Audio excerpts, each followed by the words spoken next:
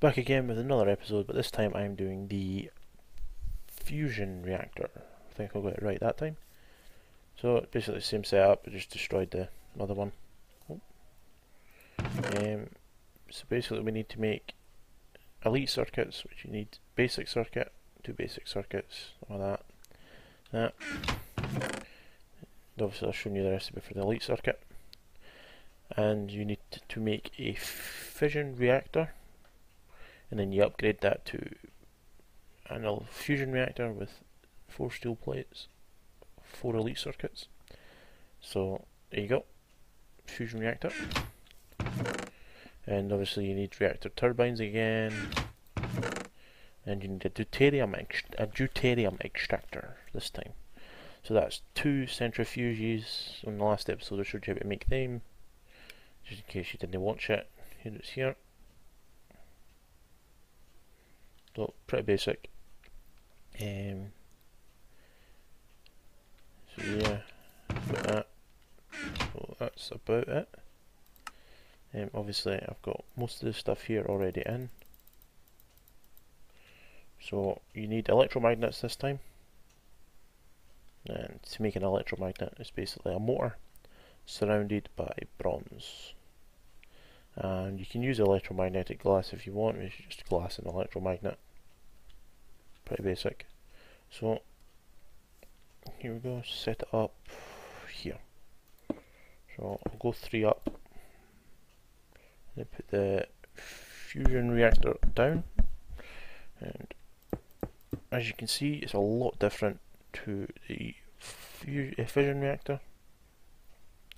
So this is basic setup. So what we're going to do is we're going to surround it in electromagnets.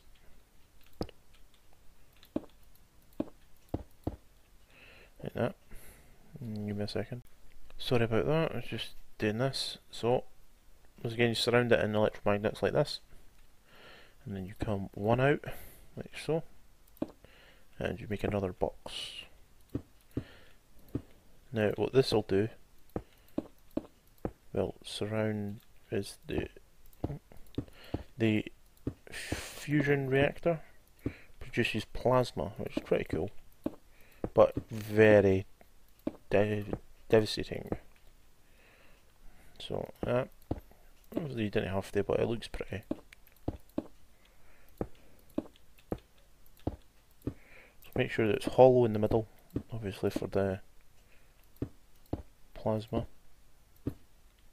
and obviously to go underneath for it.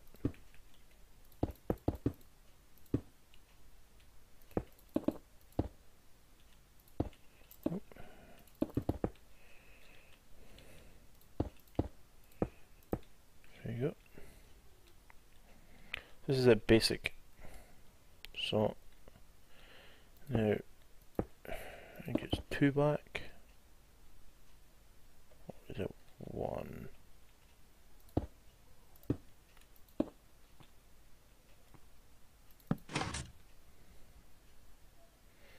No, it's just 2 back, I think.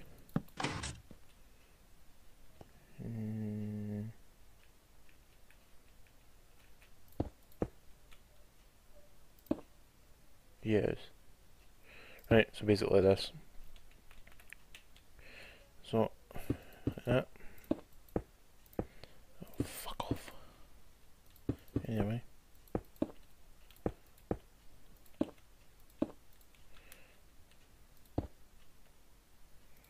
Like this.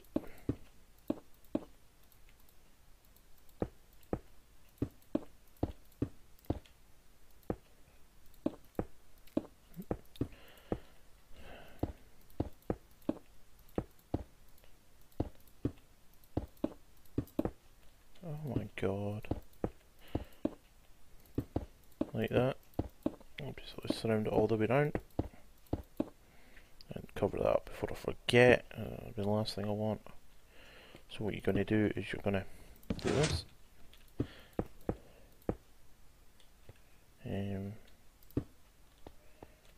Just like that. This is a basic setup. You could probably do something a wee bit more complicated, but not really experimenting in now. So got another one up, like so. Obviously like this in the corners. So basically what the fusion reactor actually does, I'll just explain that to you while I'm doing this, is it uses heavy water, which is deuterium, and it makes it heavier, which is why it's called fusion. Creates energy off of that. Obviously the energy is plasma. To heat up the water. So what we're going to do now is we're going to put turbines one above each electromagnet there.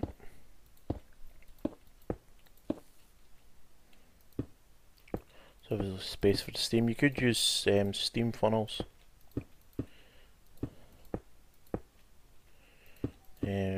Which I think increase the power, but just for the purpose of this, I'm not going to. I think we'll put the lever here. I'll turn it on like this. So obviously you need your repeater, and I keep forgetting. So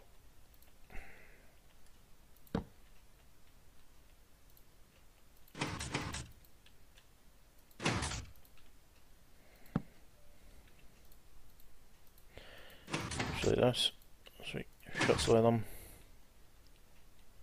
So you go. So you don't need to connect it up here because it just goes round. So what we're going to do now is get rid of some of this. Just put water around the surrounding area, something like this. And so it has to be source blocks above. Oh shit. Oh, I'm not having much luck.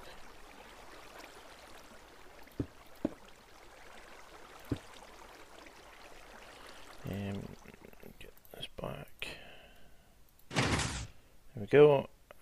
That. And that. Like that.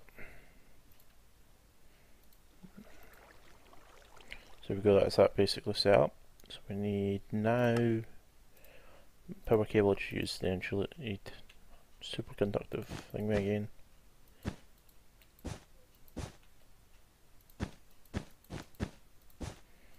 There's the bit on top.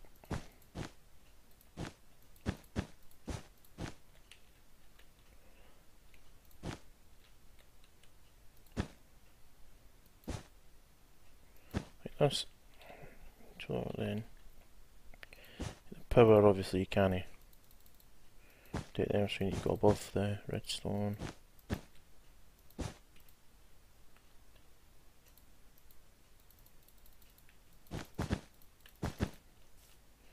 Like so. Obviously just put the power into a battery box here. So power goes into the red side, as you can see nothing in it again. So what we're going to do is we're just going to put this at the bottom. So to start up the reactor, you obviously need power. So I'll just set up this here. I'm going to leave it disconnected to now. So put these up and create it fully. So this is a deuterium extractor. So you use a bucket of water, just basically put it in, you get the bucket back, holds the water and creates deuterium. It can hold 5 buckets of water at once, and there you go, deuterium. It is stackable, 64. I think one deuterium lasts a couple of, maybe a minute in the reactor. So what we're going to do is we're just going to spawn in a lot. It can hold, I think it's an entire inventory's worth of deuterium. So it's pretty impressive. So we'll just fill it up, just right click it with it, and I'll put it in. So this is basically it.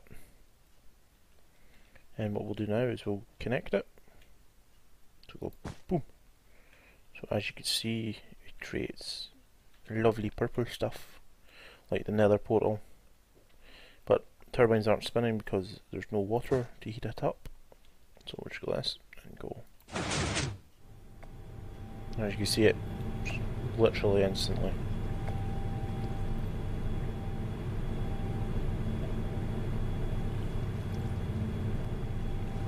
So it heats up the magnets. I think you can stand on it in creative mode, and survival, yeah, you can. So yeah, basically. So this is another basic tutorial on the fusion reactor this time. So yeah, there are a couple of videos out there about these. I thought I might as well just add them, just in case anybody wants something different. So this is basically what you need. You can have the power going back in to so, and it will still create power. There you go, it's full basically. So what I'll do is like this. Put another one in. And as you can see, the power goes up pretty quickly, which is nice, and that's even feeding itself back in.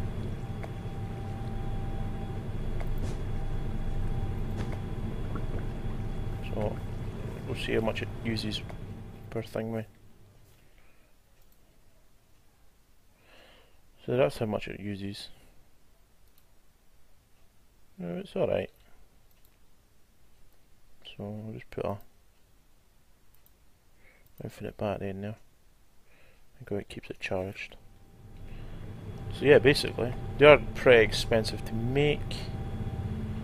Well, everything's pretty expensive to make in this, but obviously it's worth it. So next episode I will do, I think I'll use this to power some launchers like these. Obviously with the anti-matter missile, it's just ridiculous. But with some normal missiles, show you how to make the missiles and the warheads. I think that'll be a couple of parts. So yeah, it should all be fun. So anyway, until next time, bye!